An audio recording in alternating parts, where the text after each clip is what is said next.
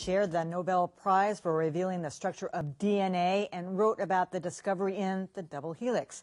Now he has a new book about basically getting along in life. It is Avoid Boring People, Lessons from a Life in Science. And James Watson is here. Welcome. Very pleased to be here. So this is great. This has really got a double meaning here, and people who look at the book very carefully can see something that says other people, but basically you're saying avoid boring other people, but avoid people who are boring as well. Yeah, I think you and I have reached a stage in life where meeting boring people isn't our problem. It's the other one. Occasionally, but you know.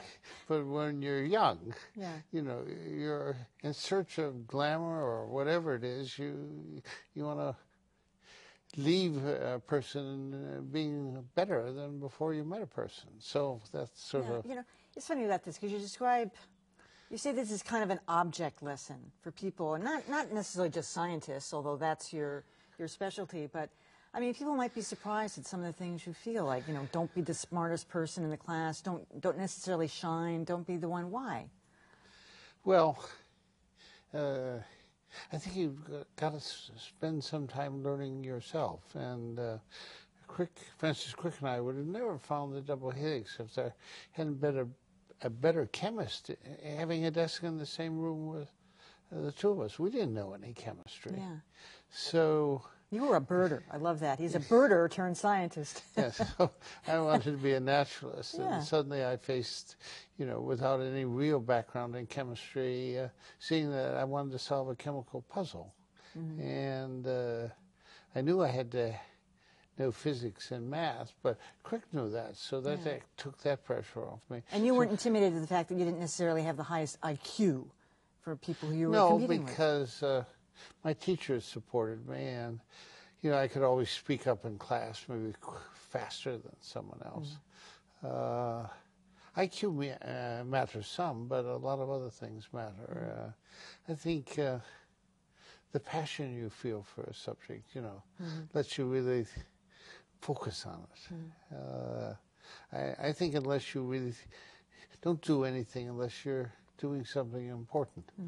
You know, you say things like, when you're going to do your thesis, pick someone who's younger than you are, even though you're pretty young usually when you're doing a thesis, to be your advisor. No, I meant pick a young thesis advisor, you know, yeah, a younger member of the department. Yeah, He's as older opposed to than some you, older, but because maybe they're likely doing something new. Yeah. They've been hired because they brought something new to the department. And so if you want to get into a new field, generally work for someone young. So I was 20 when I started my thesis work, and I worked for someone who was 35 before he'd had a child. And he had a lot of time to think about me, whereas if you work for someone who's chairman of the department and you know, consulting with companies, they're going to be away a lot. And I so benefited by having people taking an interest in me. I think, you know, I wasn't, you know, there were only 3 of us in the room, and all 3 of us ended up with the Nobel Prize on 7 occasions. Pretty impressive. So, you know, the secret to my success is certainly good nurture. So I'm not one, you know, I think DNA is more important than many people think, but on the other hand, my success came from nurture.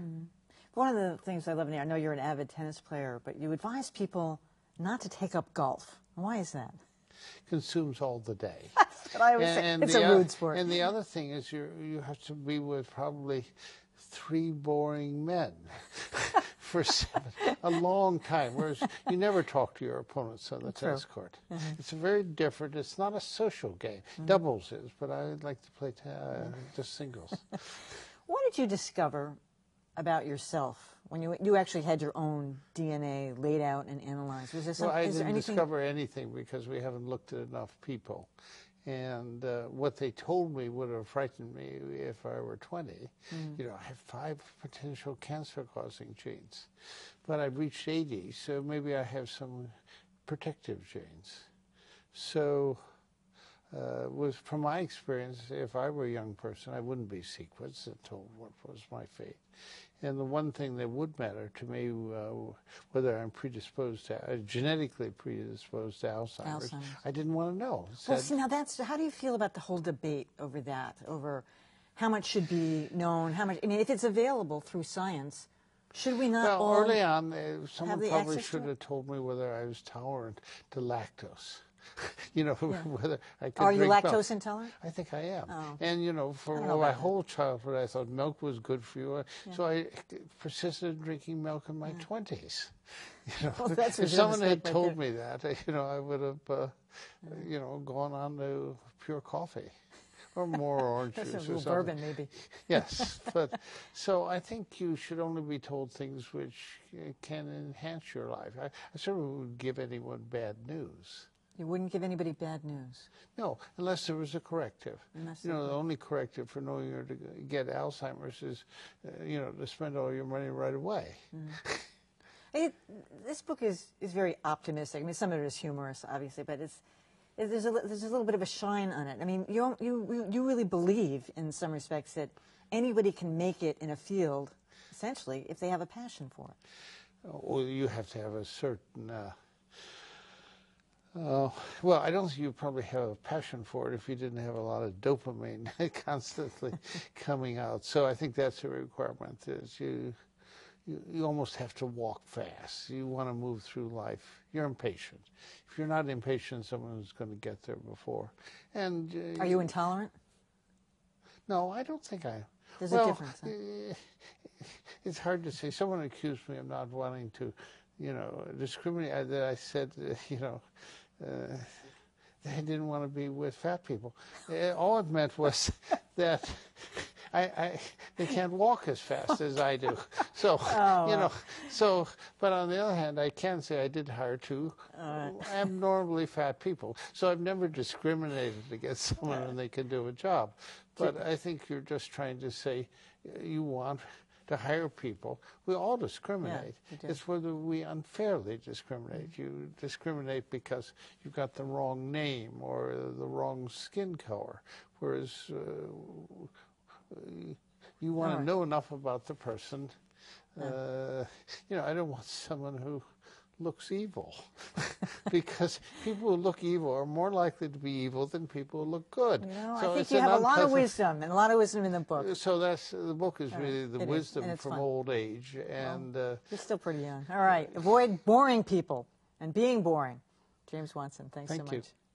All right, and that is it for Greater Boston. Tomorrow night, Jared Bowen goes center stage with the musical Wicked, and Boston Globe Pulitzer Prize winner Charlie Savage with his new book. That and more tomorrow at 7. I'm Emily Rooney. Good night.